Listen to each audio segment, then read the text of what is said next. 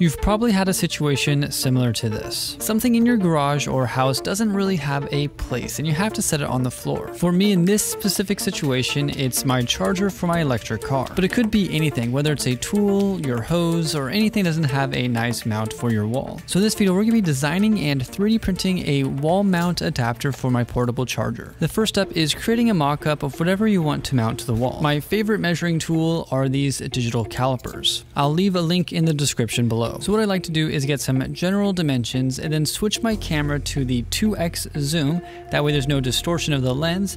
Set my calipers here and take a screenshot of the video. Then I load that image as a canvas into Fusion 360. And I scale the image to the distance between the 2 points in the calipers, in this case 100 millimeters. So at this point here, I made a big mistake on my sketch. I used regular lines instead of splines. A regular line can have sharp corners, whereas a spline is perfectly smooth. So for this sketch, the idea was to make a 3D sketch, and one dimension along the canvas plane is the outline of the object, and then I make a circle that is perpendicular to that. It's always tricky to do a 3D sketch because it's difficult to see exactly what's going on. But I managed to get the circle to be perpendicular to the shape, and then I used a sweep command to sweep the object along the outline of my sketch. And here's where I ran into the issue. I had a line here and not a spline. So once I added the spline, it worked, and I added a guide rail, which makes it tapered to the dimensions of the object. If you want to learn how to design your own things in Fusion 360, check out all the links in the description below. I have free lessons, as well as complete, comprehensive, paid-for courses.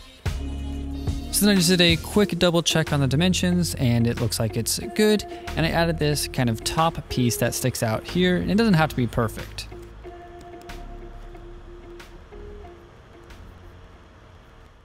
Now that I have the handle mocked up in CAD, I went ahead and designed some sort of hook that attaches to the wall. And it looks kind of like a Lego figure hand.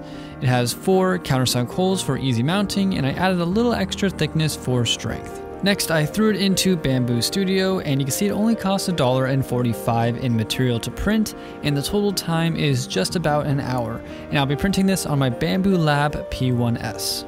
Alright, now it's been 1 hour, and let's see how it looks. It looks like it came out absolutely perfect. Now all I have to do is mount it next to my 240 volt plug. And this is super easy with the help of a laser level that was actually very inexpensive, and I'll link it in the description below. So now when I finish charging, all I have to do is take my portable charger handle, and I can place it neatly in its own spot, hanging here on the wall. I can even take the excess cable and wrap it around like so. Thanks for watching. My name is Steven, and happy printing.